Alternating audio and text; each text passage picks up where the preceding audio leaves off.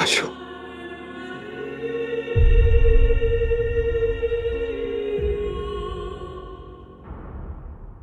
So this will be my only review that I'm dropping this week because I've had the man flu lurgy. But there's one series I wanted to talk about this week that I just kind of had to get out. And that's this new Netflix original Korean series.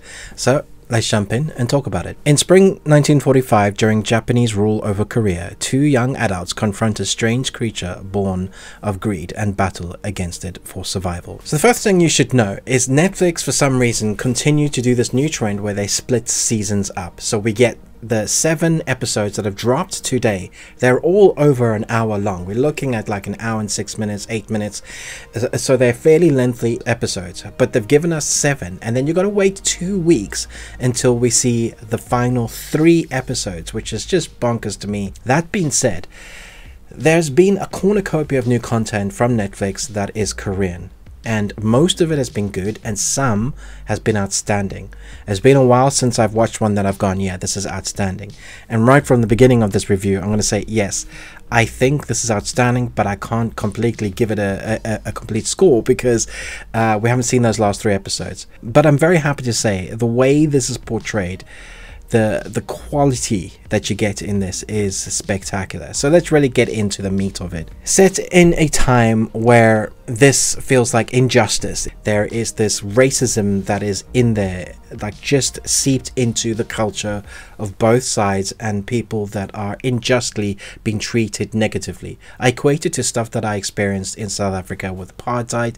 The same when you have black and white, you know, white people differentiating people with black skin, making them lesser than. It feels like that in here. It's very specific to what's going on in this time, in this period. And so we have costume design, location settings that all kind of put you in the zone of what time period you're meant to be in.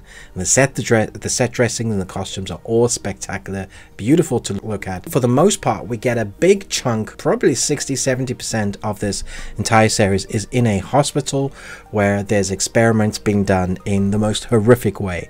And that is where you get kind of the creature feature moments. That is where you get the experiments where it reminds you of moments you've seen in films like Aliens, in series where even Stranger Things, to reference another Netflix series, where there's like the crazy scientist, you know, shouts, "It's alive, look what I've created." It's that sort of feeling. It's very dark and very brutal in places, this series. There's a number of characters that we get to know by sort of moments when our characters will do this thing when they kind of look somewhere and they're remembering something, and then we get to see that moment, and then that gives us a chunk of not understanding of where they're coming from, but actual just emotional background to those characters. I don't always like flashback images of building the character. It seems like an easy way just to do that, and it doesn't seem creative at all. But in this, it really works. They don't do long big chunks.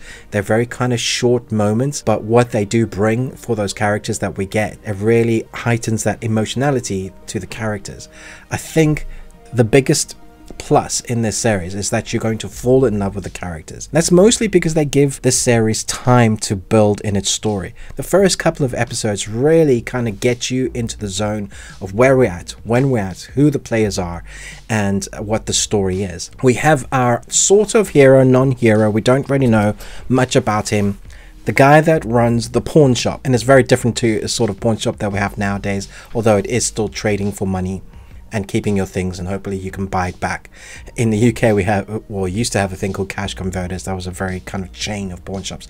Here this setting is much more lavish, and it's personal, really personal things to people that are struggling to survive, and he's giving them over cash. And then we have this guy that's known to be able to give you cash and find anybody. He's the sort of go-to guy for information that everybody knows, and he knows everyone around the city. He's able to help everyone. He gets asked to help with a couple of sleuths that are looking for a particular person, and basically all roads lead to the hospital and the creature creation. And that's where the story really starts hyping up those moments that you want to see. The reason why it has this title, I'm not even going to try and pronounce it because I've tried multiple times, and I think I'll just estimate the name. Needless to say, when we get to the creature creations, it reminds you of things like The Thing, and then mishmash. I know I've mentioned already, but if you remember the kind of the stringy flesh creatures from Stranger Things, you put those two together and that's kind of what you get. But here they play the game like Aliens does, is less than more. So you'll see the creature in moments.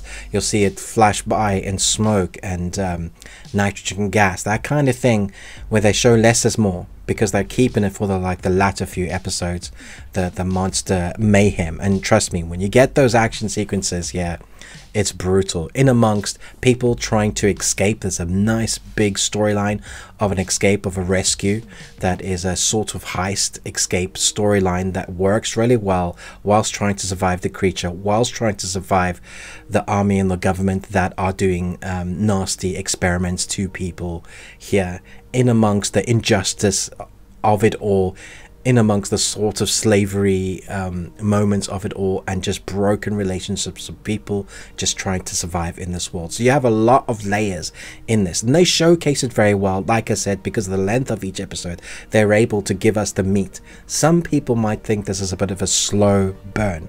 I think it's slow in places, but it's necessary to build the world with the characters that we need to understand and have feelings for. When it comes to performances, I think you're going to be amazed at some moments at how emotional they get, because we understand what they've gone through.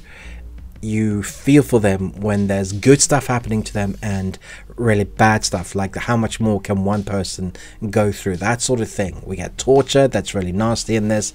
The bad guys are not just bad guys for the sake of being bad guys, but they believe what they're doing is right to protect their way of life, or at least they've been conditioned to believe that.